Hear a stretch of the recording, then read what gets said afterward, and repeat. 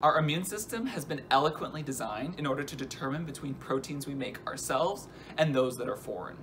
Now, proteins we make ourselves can be found in our hair or in our muscles, and these are known as self-proteins, and our immune system knows not to attack them.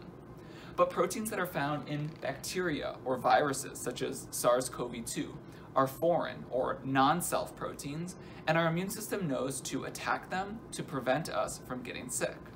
And the way that our immune system learns about the difference between self and non-self is through a process called immune tolerance. And that's when our immune system, composed of B cells and T cells, go through a process of learning. You can think of this like a classroom.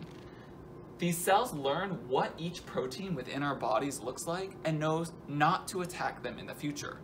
But they also learn that if they come into contact with a protein that they have not learned about, to attack them, elicit an immune response, and then remember what those proteins look like in the future in case of another infection.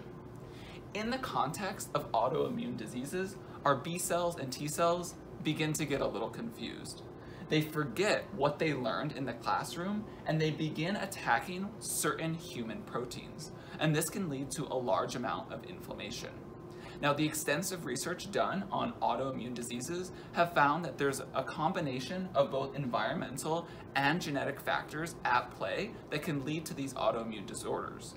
However, individuals that have received a vaccine have a 99.99% chance of not eliciting any autoimmune disorder, but they have been shown to prevent illness and save millions of lives. Now, in the context of the mRNA vaccine for SARS-CoV-2, there has been no link connecting this vaccine to any form of an autoimmune disorder.